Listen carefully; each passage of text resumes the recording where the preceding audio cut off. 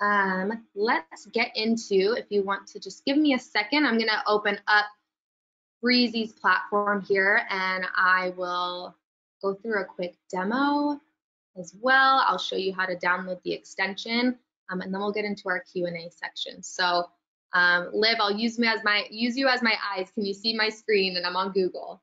Yeah, you're great. Perfect. Awesome. So you can download this on a few different platforms. I am a Chrome girl, so I always demo it on Chrome as well. But what you're going to do is go to the Chrome web store and you're going to type in verified first. And it's going to be the first thing that comes up. You're going to click on it and then you'll see in this top right corner, mine says remove from Chrome because I do already have it installed, but it'll say add to Chrome and then it's going to pop up here under this puzzle piece as well. So you have the option to pin it so that it's always there in the corner. You can open it at any given time on any browser window, not just within Breezy.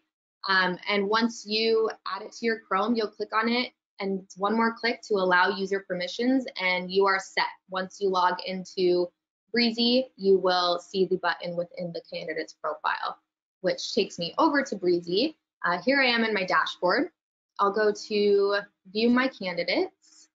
I just made a new one, and just a disclaimer, this is our testing environment, so none of this data is for real people. Hank is our testing guy. He's not real, unfortunately, as much as we would like him to be. Here we are in Hank's profile, and you'll see the screen with verified first button, and you're going to go ahead and place new order, and you'll see it pop up here kind of in a little quarter screen. So you're still in Hank's profile, you're still within Breezy, but now our integration pops up. Your account name will be here. We have the ability to customize your screening packages based on positions. So whether it's different departments, if one department, let's say, is driving a company vehicle, you'll want to run, a motor vehicle report on them, but you won't necessarily need to run it on someone else. So you can customize your packages based on position or your own specific packages to your organization, whether it's new hire onboarding package, etc. You can also create those packages as well. Additionally, if you choose, you can also order a la carte as well. So we have over 100 different screens that we have the capability of running.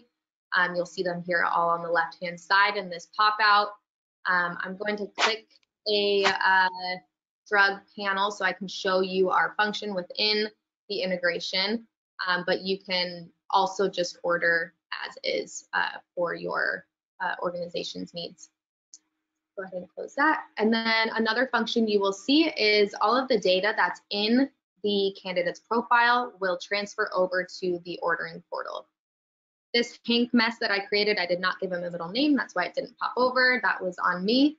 But you'll see the email, phone number, and state of employment all scrapes over from Hank's profile.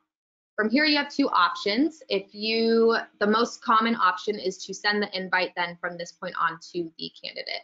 So I'm going to click send invite. From here, you're going to get a pop-up if you have ordered background screens, a screen on the candidate within the last 90 days.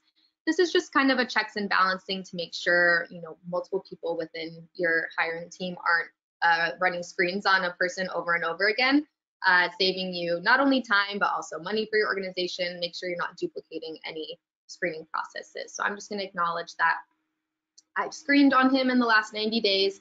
And then you can choose to either auto order or manually order your screening package once the candidate completes their portion. So I'm going to auto, and then I chose a drug test, so that's why it's asking me for the reason, and I'm going to choose pre-employment. From here, you have the option to either email or text the candidate the link to complete their portion of the background screen. You don't have to do both. You can do one or the other. Whatever information's in the candidate's profile will auto-populate in these fields right here. And then you also have the option to include the list of ordered products to the candidate as well, if you would like to inform them of exactly what screens you're running on them. And then from here, you would send the invitation. This is going to send a link to the candidate to complete their portion. So to fill out their PII, so their social, their date of birth, their address to choose the location where they want to go complete their drug screen if you are, conducting a drug test on them. When it comes to their email, they'll be able to open up on their browser. All of their electronic authorization forms will be there as well. They'll be able to sign electronically.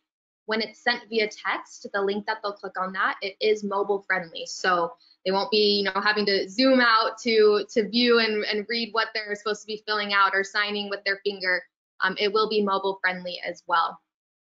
And then, as we indicated earlier, once they complete their portion, you can choose to either auto order it, it'll automatically kick off those screens, or you'll get notified via email that they've completed it, and then you can go into their profile and complete the order of the background screen. Here as well, I'll just show you real quick within a couple minutes of what it would look like if you had all the information. So I will enter in a fake social, at least I hope this is a fake social. I don't think anyone has this, but you never know. Date of birth, and then I'll enter in a zip code for Hank as well. So let's say he lives in Houston, and that's where we want to look for testing sites for his drug test. Oops, I need a address for him. I didn't put one in his profile, so that's why it didn't populate over.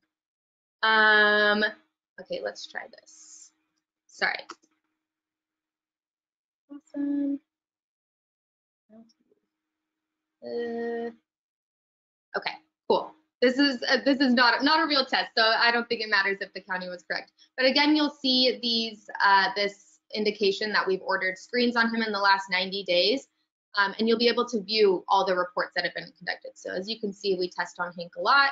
It's just another checks and balance to make sure you're not running duplicate screens.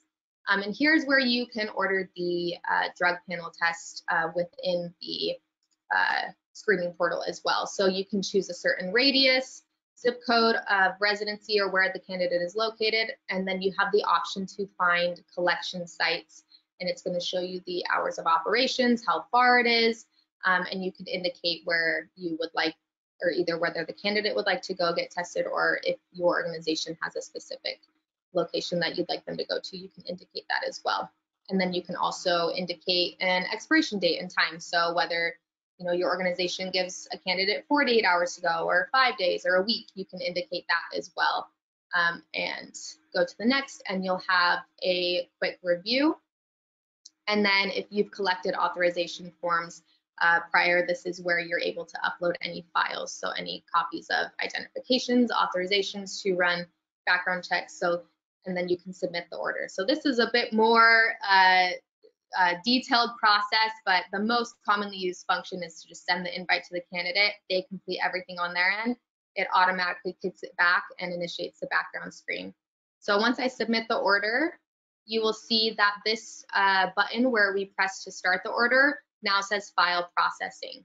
And then it's going to say report pending when our team is working on it. And then once all of the results come back from the screens that you ordered, it's going to say report completed. You'll be able to hover over it and view this drop down and view the report right there, right in the same way in which you ordered the screen. And there's a, once it loads, there's a drop down to view it and or download it and print it as a PDF. So you'll be able to see if any adverse actions come through it, what the report pulled, all the data. And then you can also tailor, who within the portal has user permissions to view this information as well. And that's it. It's pretty simple, straightforward. There's a few options, just depending on what your hiring process looks like, whether you have all the information and you want to initiate it all, or you leave it up to the candidate. That's really can be tailored to your specific hiring process. And the best part about it is you never have to leave Breezy's platform. You can do it all within the platform, and it all comes back to you. You're not opening up new windows or new websites. Let me see here. As I get back to the presentation deck, if you have any questions that have came up from while we were chatting and while I was going through the demo, please feel free to put them in the question function. I'm getting my screen set up to our contact page, and there we are.